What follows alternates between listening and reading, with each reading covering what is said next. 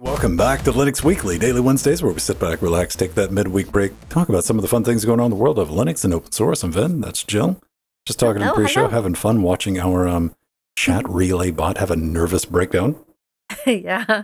It wasn't feeling it. It's the bot that Strider and Empty created years and years and years ago, before it was even a thing, that relays our chat from Twitch chat to our super secret Discord's live chat to IRC, and it it kind of exploded. It was fascinating. You had to be there. All right, let's go ahead. Yes. And hop into it. You might notice after 4 weeks, if you look back, a familiar green block is lit up again, Yay. which is my 828 MK3, which I ordered in an entire set. No, I didn't even bother to check it. I just put it back together, screwed it together, and I'm like, guarantee you every single other one of those caps is just fine on the power supply. Plugged it in there, and now it works. Anyway, I have an entire recap kit just in case now. Very good, Ben. Good times. Learn to solder, kids. It'll save you a lot of money. Another thing I picked up, a regular, ordinary, completely normal, run-of-the-mill, everyday sound card. Yep. It looks just like a Sound Blaster, doesn't it, Joe? ASI 5211. Audio science. And no, that's not a headphone jack, everybody. Yeah. That's not a headphone jack. That is a balanced mic input, because it's got a preamp built into it, along with a digital AES in and out, analog edit out. It's got, you see the DSP with the Texas Instruments. You're like, oh yeah, no, it's got equalizer, companders, all this stuff built into it. As over on the forums on Interfacing Linux, I think we were chimed in with the very classic, didn't expect to see a heatsink on an audio card. So if you want to go see what this thing looks like, what do you think about our summer of full speed, Jill? Oh, yeah, it's a lot of fun. I love the maps you chose, Ben, because you really do have to be full speed on those maps. And you got to kind of go through each segment and memorize the puzzle, to each turn and to each goal you have to get through. It's the ultimate puzzle 3D platformer. Trackmania Stadium 2. It's pretty wild. Now, what Jill's talking about, we're filthy casuals. We've been doing this for a while, and to celebrate the summer of 2024, a super hot summer, we're going back in time, and we started 2008. This week we're in 2013, going back through classic tracks of just chaos. It's a racing game, but it's also a puzzle platformer. If you want to look into it, we have our own private server. If you're a Twitch sub or if you're a patron, link that up to our Discord. Get the launch codes. This thing runs on everything. And if you're getting up in age like me and Jill, it's important to work on that hand-eye coordination. And this does that. And we got a great supportive community. If you want to get on the audio call with us, we do it. And we stream it live on Tuesdays. And we play chess on Fridays. It's definitely not a racing game on Fridays. It is a thinking person's game on Fridays, because it's all about collecting points, which means you just need more points to win than everybody else. And you do that by finishing the map. And you got yahoos like me, Turbo, and Ogie, and Alan. We're just trying to sling around the tracks. I'm like, we can't help ourselves. So, and Gamatron's got a great strategy of like, I'm just going to get through this. Yeah. And start stacking points up while we're flying off the track trying to race each other. So it's an interesting dynamic. And on Tuesdays, we put in new tracks. We're going to be doing all full speed all summer long. Come and join us. Love to see you there. Of course, it's a Linux server running on Linux, and the game runs fine under Proton, and it runs on a calculator. Like, it'll run on Intel integrated graphics. No problem, because it's ancient. And it's usually cheap. It's like $9 full price, but it's always on sale. Go check it out. We'd love to hang out with you. But Jill, our dream, some big news, might finally come true. Yes. Maybe. Possibly. TUXEDO is growing some arms. Yes, it is. I'm really excited about this. Jill is too. TUXEDO laptop with the Snapdragon X Elite SoC has been spotted in the wild at Computex. And, you saw a couple of outlets covering, that's, for me at least, very exciting news, because TUXEDO has done the thing that we were waiting on. We're like, can we just get a laptop and maybe put some Linux on it? They're going to try to cut out some of those extra steps there, because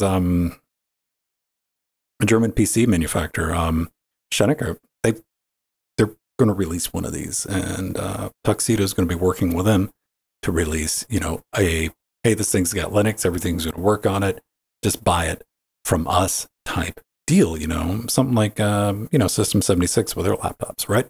Mm-hmm. And it's very much a prototype right now. And by prototype, all the pictures that you may have seen of this, outside of like one, I think, it's not powered up. It's not really doing anything. And that's because at Computex it was stuck in a boot loop. So very much prototype. And this is prototype 1. TUXEDO's like, we're already moved on to prototype number 2, which is good.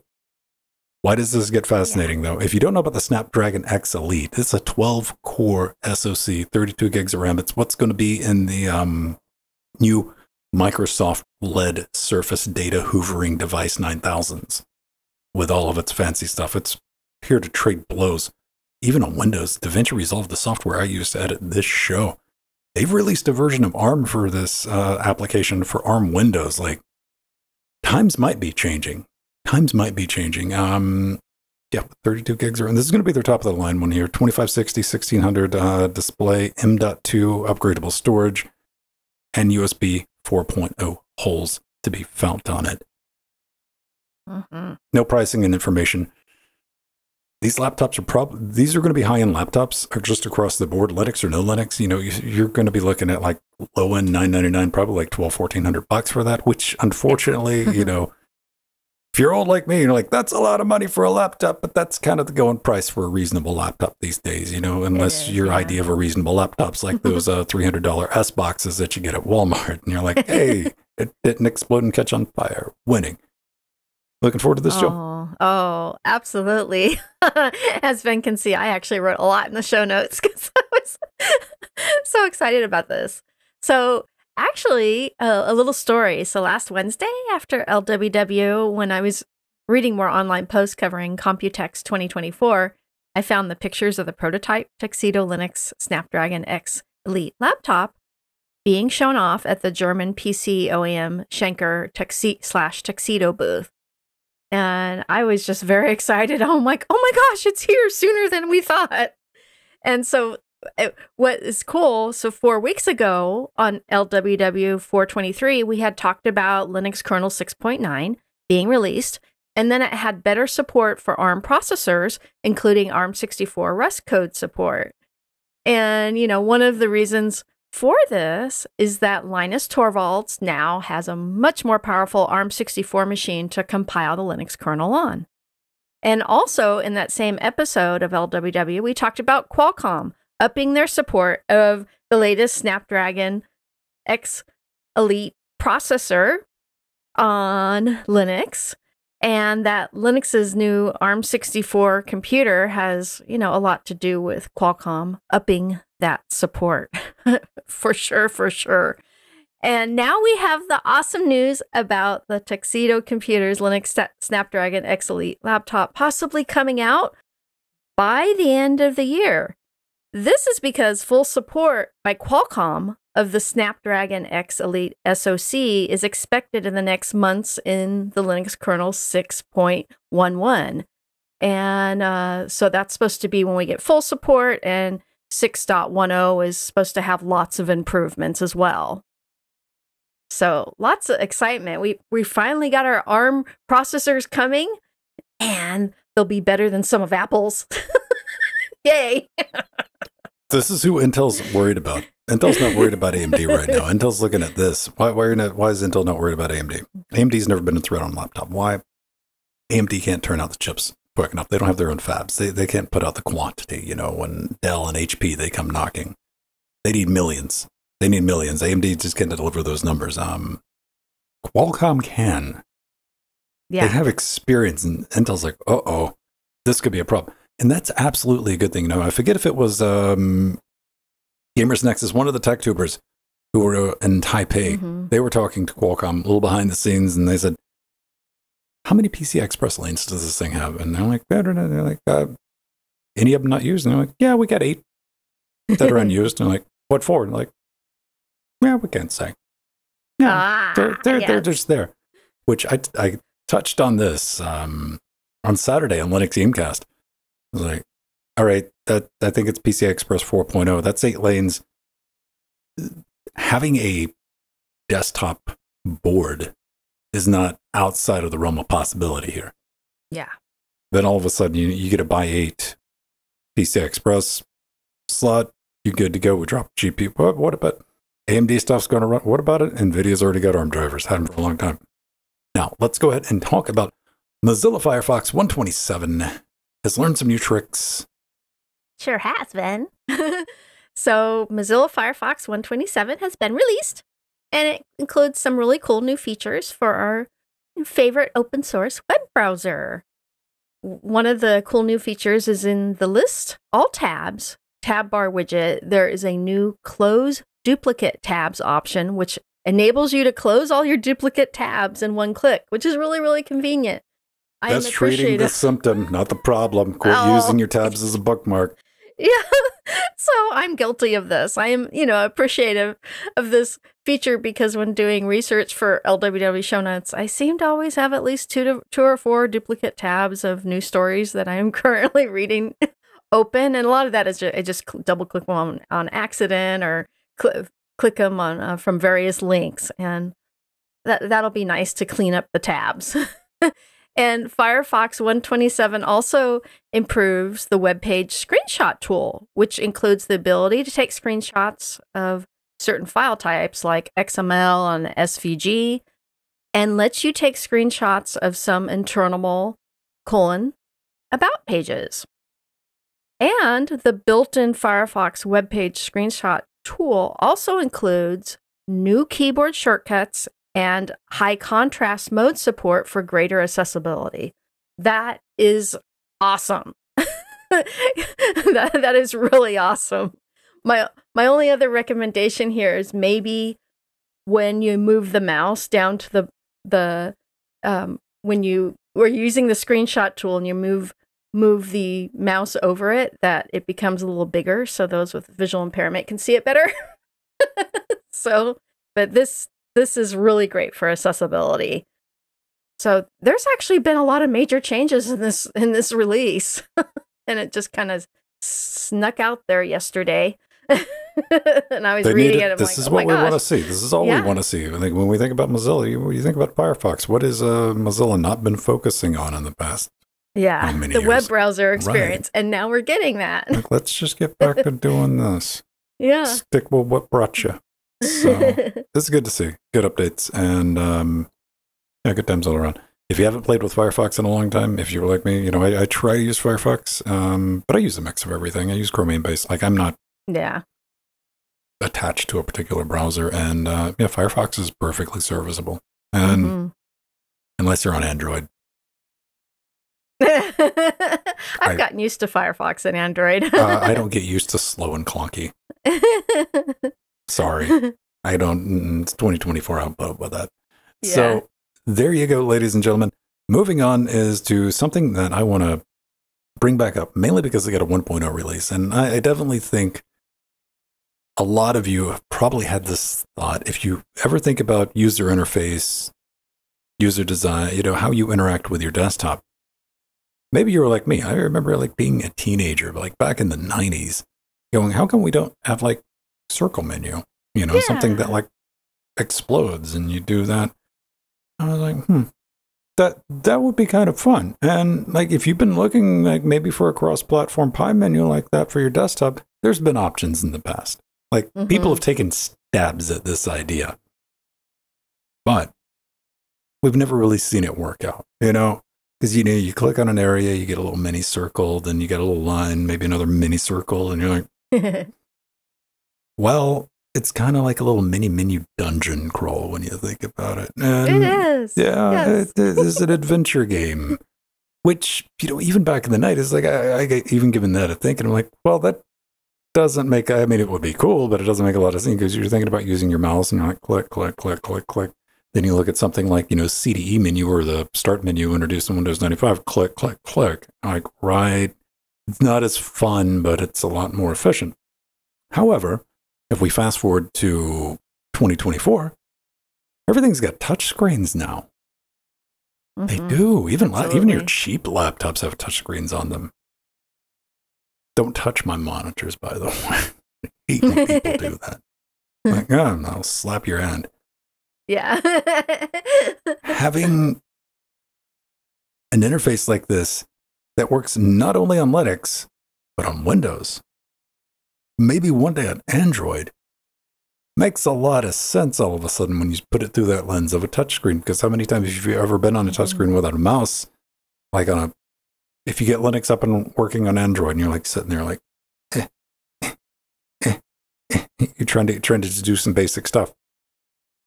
That can change with this. This is Kando if you haven't heard about it. I wanted to give it another mention because they just hit 1.0. Look at that circle exploding. You know what? I think they got a video.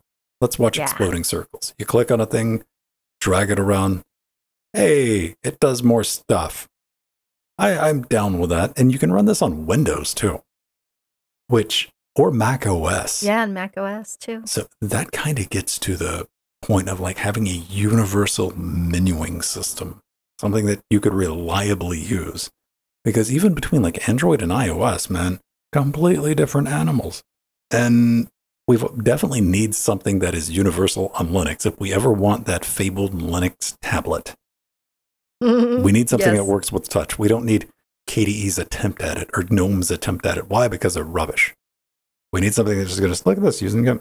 Hey, look at that. You can pull up the tools. Done. How useful did that just become for anybody? Look how big you can make the sun. You're practically melting whatever that was. Yes. Fun with the GIMP. It is incredibly neat. And, you know, this works with, like I said, Windows, Mac OS, all your desktop, XFCE, KDE, GNOME, i3. It works with Wayland. Mm-hmm. Not only does it work with a mouse, it'll also work with a stylus. And of course, like I've said, touch. You can draw a Laura Ipsum that dragon all you want, man. Ben, doesn't this remind you of kind of the 2D version of the 3D menu system that Sun had developed? Dude, I'm just watching this serial killer plague Factorio of this thing. Yes. Oh, what was that, Jill? I'm sorry, I got distracted by that. You got distracted. You remember the 3D menuing system that Sun had developed? Well, this is kind of the 2D version of that, but it should take off because we have touch interfaces now. Well, it makes sense in the world of touch. Yeah, exactly. I remember when I first saw like what was it? Canonical did Unity. Then we had like that first version. I was like, oh, I bet that works fine on touch. Then I got to play with it on touch. I'm like, nah, that's still dumb. Yeah. So this and what I really want to drive home is having a cross-platform menuing system. Something, and you're like, well, I like things to be different, complex. The average person doesn't. You want to talk about getting somebody from one operating system to the next operating system? That's how you do it. You're like, hey, are you familiar with this here? Hey, it works like this over here, you know? As opposed to, this is how it works on this desktop. This is how it works on this desktop. This is how it works on Windows. This is how it works on Mac. There's merit to this. Yeah, there definitely is. And, you know, I actually enjoyed using the Kando Pi menu to create, you know, quick links to websites I visit often for doing my LWW show notes. I set up all my favorite news sites. And I also used it for a quick way to mute, play, and pause my audio when playing music and YouTube videos. And I was happy you could change the default keyboard shortcut keys to launch the Kando Pi menu from Control Space to whatever you wanted in the settings menu. And I just used my keyboard's insert key as my shortcut to launch the Kando Pi menu because I very rarely use it. So it's very thoughtfully laid out, and there's lots of things that you can change in the settings menu, and then with creating new menus, it's very well done. It's extremely thought out and easy to use. Most certainly. And, you know, even when you're thinking about maybe putting it through the lens of like a home theater PC with your Steam controller or something like that, radial menus, that makes sense, wouldn't it? Yeah. Yep. That Pretty works. Fun. Yeah. Good to see it. Like with everything else, there'll be a link in the show notes once we get the podcast up and posted. But last but not least, the natives are a little bit upset, but you know, it's probably a good thing at the end of the day, Jill. Yes. So several weeks ago, we mentioned that the Raspberry Pi went public with an IPO. Well, since that announcement, the Raspberry Pi company's shares went up by 32% after its IPO pricing. This is wonderful news for the Raspberry Pi company. And honestly, you know, we've talked about it here on the show before. Eben Upton, the Raspberry Pi founder, has assured us that a lot of the money from the IPO will go to the Raspberry Pi Foundation. And I feel that's in his heart, that he's actually going to be contributing that money forward to education and the hobbyists. So that's just, I think it's actually really good news. So let's go ahead and dive back into reality, as I like to call it, because, 7.4 million SBCs, they were sold, Raspberry Pis last year, 7.4 million. How many of those went to hobbyists? Not as many as before the pandemic. Hardly any. 72% went to industrial embedded customers. Now, Evan's going to tell you, it's a necessary evil. Like, if you like money, I feel you, man. So the company, Raspberry Pi itself, I did a little research, a little bit digging around, had a profit last year of about 40 million. That's not too bad. Now, you know ARM. ARM's the reason that we have, Broadcom, and that's how they got the SoCs. ARM said, we're going to get 35 million a stock IPO, which is good. Do you know who else is buying into this? A name you might know, but you're like, wait, what? Sony. Sony Embedded Systems is going to be buying into that too.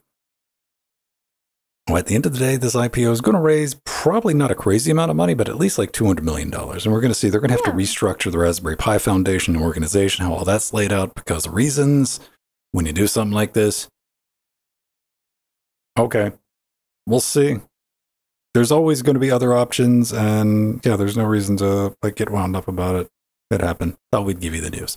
Ladies and gentlemen, that's going to do it for this weekly Daily Wednesdays. Thanks for joining in, having some fun with us. Come in, check it up live every Wednesday, 3 p.m. right here on twitch.tv/Linux and Gamecast. If you want to get into our super secret Discord where we're at the other 6 days of the week, you can join us by becoming a patron or use one of your Bezos Bucks Twitch subs and just link that up. Come hop in.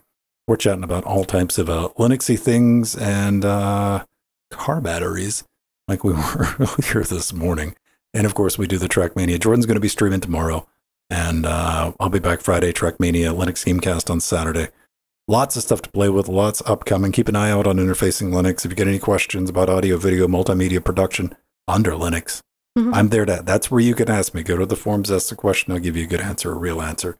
And we'll take care of you, making it happen.